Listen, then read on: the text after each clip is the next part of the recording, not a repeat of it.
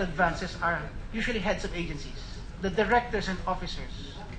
And yet, when they don't liquidate their advances within the period mandated by law, it is the rank and file employees who will now suffer. So we make sure that they're accountable to that. So in their own official and personal department, they must make sure that they do discuss advances, they report them and liquidate them. Otherwise, they will have a rebellion in their hands because it would have been their fault. The other is there are corporate governance conditions that they have to fulfill. 100%, like seal of good housekeeping. And then the other thing is they must always report back to us on every audit observation memo or every notice of disallowance that they have received. And they must have ensured that at the end of that year, they show to us that they have worked it out with their auditor, or they have come into a concrete time-bound arrangement with COA by which to do this. Again, if they have not fulfilled this as heads of agencies, directors, then they disqualify their own officers and rank and file people. So they try to make sure that they do this. Those are the steps that we are taking, Mr. Chairman, in order to ensure that when it comes to the future, such items, such controversies as PDAP will unlikely happen. Thank you, Mr. Chairman. Thank you, Dean Cesar Villanueva. We'd like to acknowledge the presence of our Majority Floor Leader, Senator Alan Cayetano. Good afternoon. Good morning, sir.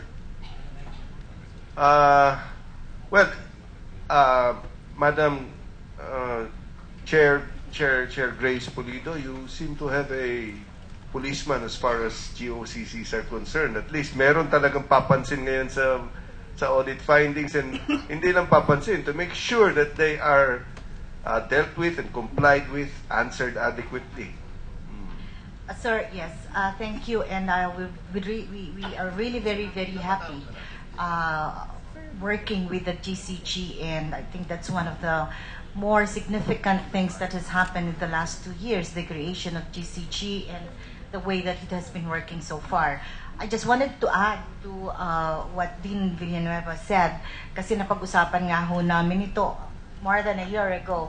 Yun din hong siguro kakulangan, I don't know if that's the right term, but the members of the board or management of GOCCs, parang sa tingin namin, hindi nila masyadong naintindihan kung anong papel nila and how they should act responsibly. Lalo na ho kung medyo na-assign lang sila. Again, in the case of NAPCOR and ZIREC, no, most of the members of the board there are either undersecretaries or secretaries of the Department of Agriculture. So sila rin. And yet, parang hindi nila masyadong nagiget, I'm sorry if I have to use the term, kung how is this? For example, in PDAF, nagpasahan po, when we asked the agencies about why did you choose this NGO, why did you give it to the NGO? Yun huwa sinabi ni Senator so-and-so, sinabi ni Congressman so-and-so. Parang wala naman yatang naglakas loob sa kanila na sabihin, sir, hindi ho po pwede, kailangan hong dumaan tayo sa proseso. So it's either they did not have the prudence and the nerve to say that, or hindi talaga nila masyadong naintindihan na yung trabaho nila, yung mag-vet. So I think we discussed with Dean Villanueva that like in the private sector, meron po yung mga seminars on good governance. Talagang it's really, it's a training for members of the board of directors so that they will know exactly what their responsibilities are, how they're supposed to go with their jobs, and so forth and so on. And I think that's also being implemented already by the GCG. So it would be better to institutionalize that whoever is appointed in the board, aside from the capabilities that he has to mandatorily undergo a seminar on good governance. Yeah. Would that be a good idea? Yeah, yes, sir. Yes, sir. Because especially in government, you know, there are a lot of rules that are not so obvious when you are not in government. So, And let's face it. Let's be frank about it. I would suppose a lot of those appointed in the past, and I don't know if the present are appointed because of political considerations, yeah, rather than their technical, financial, their capabilities. Dean Villanueva, do you submit the reports also to Senate? Your reports also to Senate and Congress? Yes, Chair, we do. We have submitted our first 200-day report, both to the Office of the President, to the House, and to the Senate, through the Speaker and the President, as well as our 2011 and 2012. So we submitted them. Okay, thank you. Senator Aquino? Just a quick question for Dean Cesar. You mentioned though earlier that the GOCCs that were implicated or that have been found out in the pork barrel scam were already found out previously in your report, no, as being somewhat questionable, no? Were there other GOCCs that you found aside from ZREC and NABCOR? And how many of your GOCCs under your care now have you recommended to be abolished, or do you think are actually in a questionable situation? Questionable situation means that if you look at them, they really serve no other purpose. They do not meet the public purpose for which they were. Aside from NABCOR and ZREC, we have already gotten the official abolition of the Human Settlements Development Corporation, HSDC, the Philippine Agricultural Development Commercial Corporation, PADCC, the San Carlos Fruit Corporation, the Philippine Fruit and Vegetable Corporation, the Southern Philippines Development Authority, quite a few number, and now in the works would be, as we will submit shortly, the formal abolition of NLDC as well as TRC. We focused into them precisely because they were in the middle also of this controversy. And others would be a consolidation by way of abolition of many of the non-chartered GOCCs, non-chartered SEC registry of PNOC. PNOC has become a holding company, more than an operating company, and has worked through its many subsidiaries. We now want to just bring them up to PNOC so that it can now fulfill its main role as an energy company. Dean Cesar, apart from TRC, NLDC, NABCOR, and ZREC, are there still existing GOCCs that serve the purpose of being conduits or have served the purpose of being mainly conduits for PDAF? Aside from NLDC and TRC, no more. We didn't find any. So aside from the four that were, I guess, that are in question because of this scam, Yeah. wala na pong ibang natitirang GOCC na conduit lang ng pork barrel? None that were were the subject of the COA audit, Mr. But Senator. in your 120 something GOCs that are under your care, have you found any other? Yes. Philippine Forest is already also abolished. That one we also became the source of. Bukidnon Forest is right now it is now submitted to the President for abolition. So Phil Forest, Bukidnon Forest. Bukidnon Forest is not in the PDAP Okay. radar, but even that we have submitted for consideration for proper abolition. Just on the PDAF radar, Dean Cesar, any other GOCC? None more. No more. Okay, thank you. Well, Senator Gingon asked me to preside in his absence. He's just went to the CR. I have a question for COA Chair, Ma'am Grace. Ano po yung period? Is it a uniform period to liquidate yung unliquidated cash advances across the board sa gobyerno? Depende po yon kasi yung ating pong cash advances are divided into three general classes. We have the regular cash advances, naka-identify po yon. We have the special purpose, and we have the time-bound, no? Or one time. For example, you get a cash advance because you're celebrating or you're organizing an event, an anniversary perhaps, yung mga ganon. Iba-iba po yung mga timeline. But we do have circulars on that, and all agencies have copies. We publish the circulars in the papers, and it's also in our website. So there are no secrets so far as these rules are concerned. Ano po yung periods of time relative to yung mga pinag-include? Anywhere from, in the regular, anywhere from 30 to 90 days po. Depends on the item of expense, no? And then, yung sa mga iba, say, mga 60 days on the average from the time the activity has been completed or the specific purpose has been achieved. For purposes of filing cases, kailangan ho may demand. Kasi sa civil law, kailangan may ganun. Yes, sir. Yes, sir. So, there I must be thought a it formal prudent. I thought it written prudent demand. to have a demand. Yes, yes. Thank you, madam. And we've been making demands year in and year out. I'm sure. Salamat ho, ma'am. Senator Cayetano. Morning, Mr. Chairman, to our guest, Chairman Pulido, and my dean and law professor. Morning. Chairman, I was listening and watching the television. I heard the explanation of the SEC Chair, Sarbosa, and I'd like to congratulate you in terms of pag may research ngayon or may investigation regarding mga corporations, mga yung data that the corporations are supposed to submit, sino incorporators, medyo madali na, no? Wouldn't this also be one of the solutions to monitoring NGOs and any entities dealing with the government? Parang may FOI tayo type na it will just be on the web. So meaning, for example, the city of ganito or the province of ganyan, and then or land bank or Department of Agriculture has a deal with this NGO. You can simply go to the internet, open it up, tignan mo anong pangalan ng NGO, sino yung officers, i-press mo kung saan yung lugar, etc. Because there's so many networks now of also NGOs and investigative journalists and even private citizens, di ba? So halimbawa, nakalagay doon, ang address was Taguig.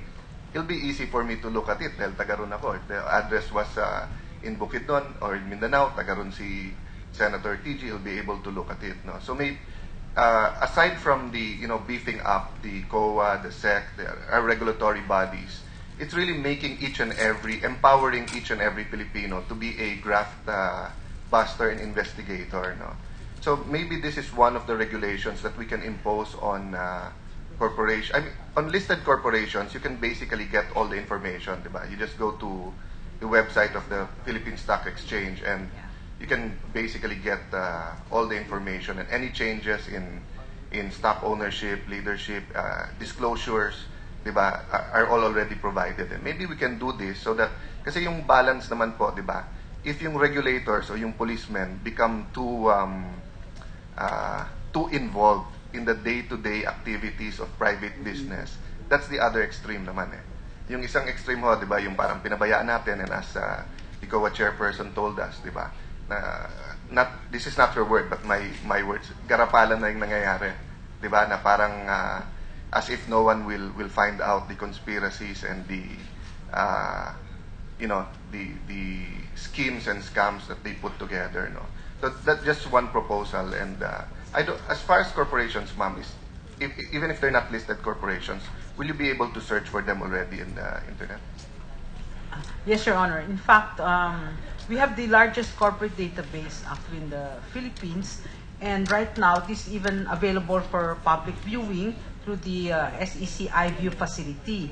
But you'll have to get a PIN mailer card from our headquarters, the SEC main office, in order to use that. But for this year, we're already going to provide for online payment.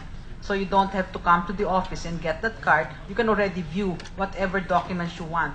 In fact, we're also coming up with all those statistics and putting them all together in a company information system. That will be maybe for next year if we get the budget for that. Because when this Yolanda thing happened in Leyte, there were some organizations who came to us wanting to know what are the businesses registered with us located in Tacloban and all the areas hit, and we were able to give it right away because they would like to, instead of giving money, would like to help those businesses be revived.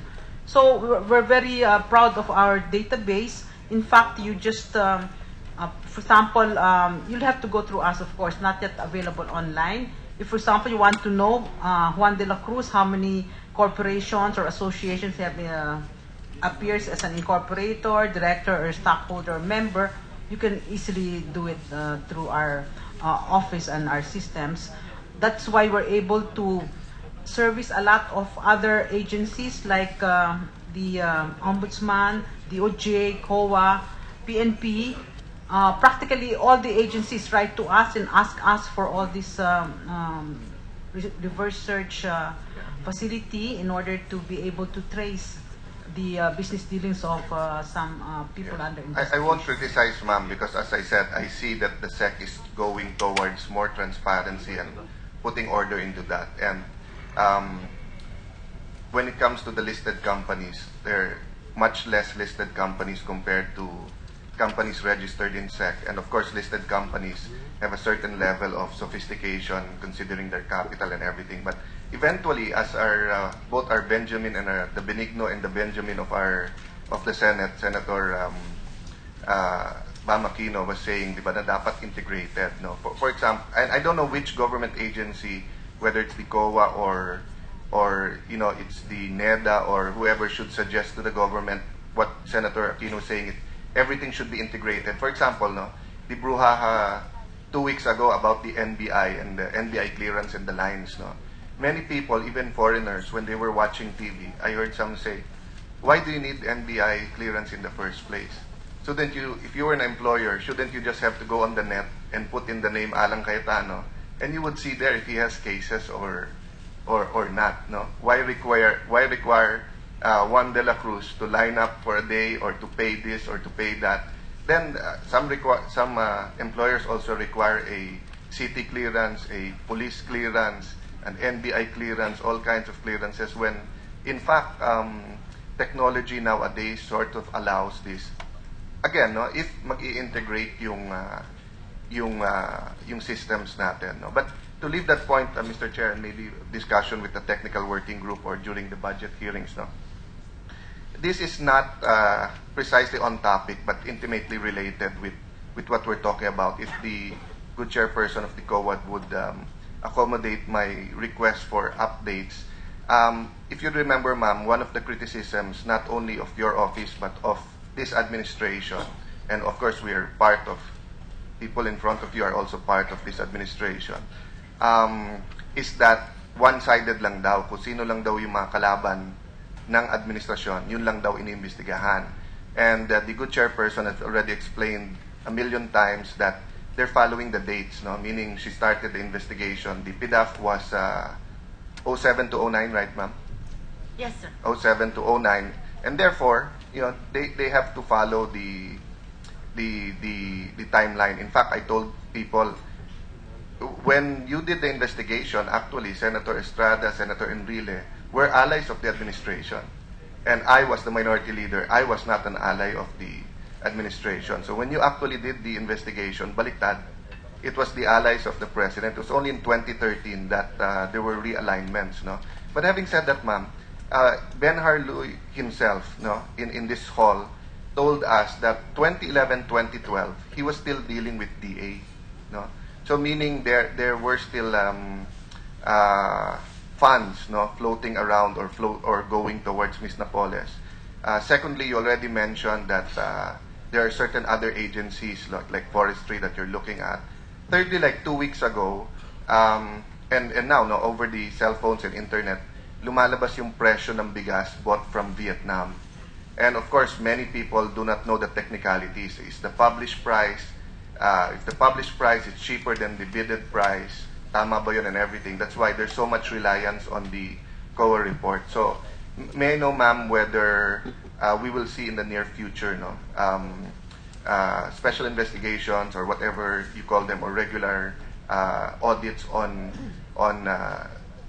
this, no, on yung mga nabanggit ni Ben Harloy or those issues floating around the media nowadays. Sir, for 2010, 2011, 2012, we actually have audit reports already, and but these are not consolidated in one special audit report like this, because something like this would take years to finish. But we did this audits on a per agency basis. So still, if we look, if anyone would like to see our audit report on ZREC, on NABCOR, on NLTC, for 2011 or 2012, they can go to our website and they will see that we have practically the same findings involving practically the same personalities, and they are well reported. What we also found, sir, I think this is 2011, 2012 already, that there was less and less of funneling the funds through government corporations, but to the LGUs. Kaya po, meron din po kaming mga findings na dyan. I think I mentioned them before. Dinalupihan Bataan, Pilar Bataan, some municipalities in Nueva Ecija. Meron po kaming mga PIDA findings, halos kapareho po ng nakalagay dito, pati yung modus operandi, parang ganito din po, and they are reported. So, I think what I'm saying, sir, is that's why we don't need to do a special report again, because we have in fact audited them. Now, as to the NFA, we have already commenced with a fraud audit of the NFA, because we reviewed the audit reports on the NFA for the last 5 or 7 years, and we, on the basis of that review, we saw some badges of fraud that perhaps we need to look into more closely. So I think about 2 weeks ago. What's the difference between a fraud audit and a special audit? Sir, the fraud audit is a kind of a special audit, but it is more focused on fraud. I mean, the initial assessment already points to a scheme that may be fraudulent. So, ma'am, for example, if I say, where's the regular audit for Department of Agriculture or DAR for 2010, yun yung may resident auditor, and then it goes through the process, yun yung regular audit. If someone requests na, oy, special audit nyo naman, yung generic na special audit, meaning you're not looking for anything in particular, but you will redo, or you'll take a second look in with their paper trail and everything, no? Yung fraud audit, yung parang sa may nakita na kayo, and you're focusing on that that possible fraud or the discrepancies that the discrepancies is of the nature na parang fraud na. Kasi di ba minsan may discrepancies na would warrant a special audit, pero hindi mo pa naman sasabihin na fraud. Pero it's, how do I put it, suspicious or fishy. Yes, yes. For example, we see some, there could be a possible payroll padding or ganon, or ghost delivery or something very specific. Like the conditional cash transfer example, no? Even in the regular audit, the COA has found that there were families who were given the funds twice, no? Couple of things. But just to prove the point that